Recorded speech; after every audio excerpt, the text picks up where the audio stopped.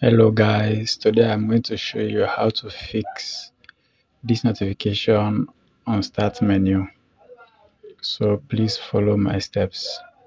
First of all, you have to go to or click Control R.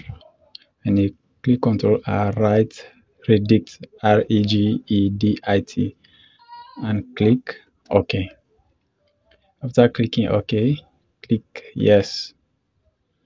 Then after clicking Yes, you might see this one, H key local machine. Just make sure you click this drop down and later go to system, click it. Then later look for current control set, click it. Now after clicking current control set, just click control.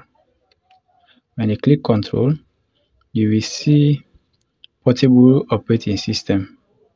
Now double click it.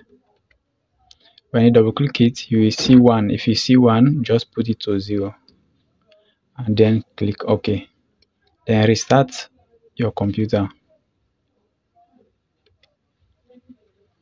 After you start your computer, you will see that it will never appear again.